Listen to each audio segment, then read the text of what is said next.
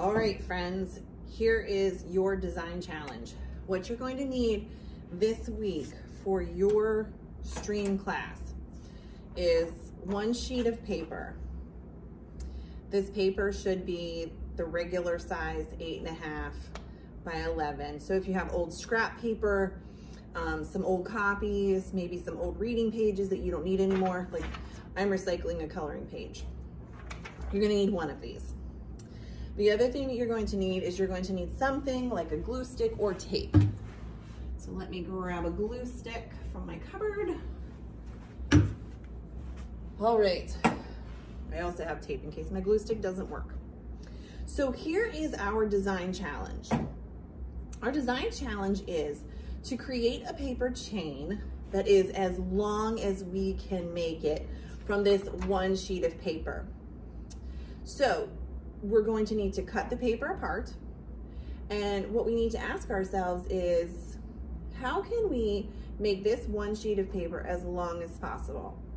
And we're doing it by making loops in the paper. So I'm going to make a paper chain, and I don't think it's going to be the longest paper chain we've ever seen. But what I'm going to do is I'm going to take that piece of paper and I'm going to carefully use my scissors to cut strips.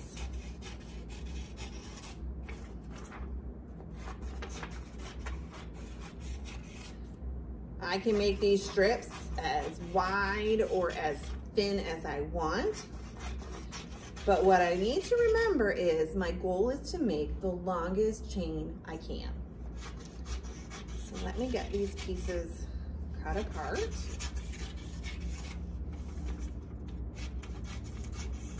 If you don't have scissors at home, you can try to rip the paper into strips. I don't know how neatly you're going to be able to do it, but you'll be able to make some kind of a strip, I'm sure. Be creative, because like I said, your goal is to make the longest paper chain that you can. All right, so I'm cutting my last strips now. All right, so I've got these strips of paper, and what I'm going to do is I'm going to make loops out of them, okay? So remember, a loop is going to be a closed circle. I don't know if you can see that very well.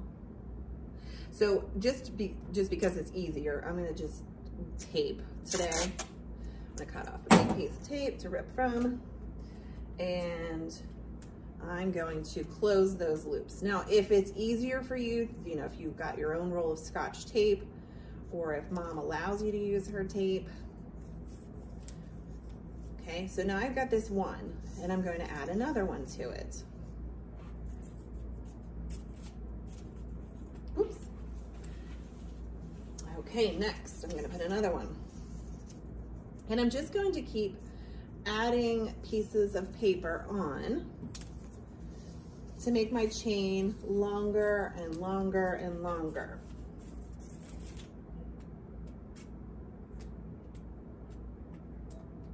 It's going to take you a little bit of time.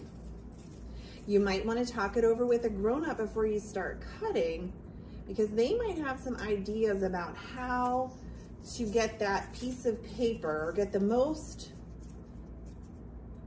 strips out of that piece of paper before you start cutting. Because once you start cutting, you can't put it back together into a piece of one sheet of paper again. Right. And what I'm going to do, I am going to have you create a Screencastify submit with a picture of you holding your paper chain. Now, I'm still not quite done with my strips, but you can see that my paper chain is getting there. It's not super long. I think that you could definitely do a much better job than I am, but I want to see how your paper chain comes out. So I'm going to go ahead and I'm going to do these last couple of strips. Oops. I've got a few more. I thought I only had 2. 5 or 6, I guess. Okay, so I'm going to stop there. So when I'm done, I'm going to do my Screencastify, And if you want to, you can compare the length of your paper chain to your own height. You can start it down at the floor. So maybe you want to put your big toe on it and hold it so we can see how big it is. If it ends up being a whole lot bigger than you, maybe you can show us in your house where you're creating it. So I'm really looking forward to seeing your paper chains.